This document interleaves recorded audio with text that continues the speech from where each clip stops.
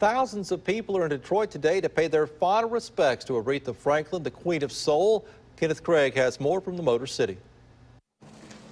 Aretha Franklin got the red carpet treatment one final time as her casket arrived at Detroit's Greater Grace Temple.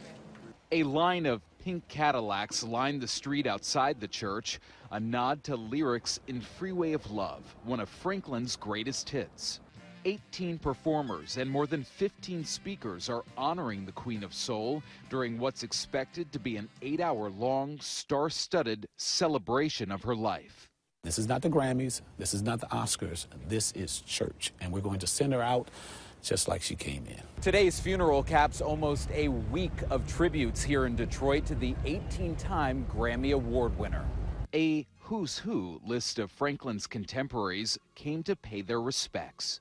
I feel so good feeling all of this love that her music has brought to the world. And we'll have her music forever, and her spirit will live on. You gotta give her the respect and give her the credit of bringing such a wonderful sound to all of us.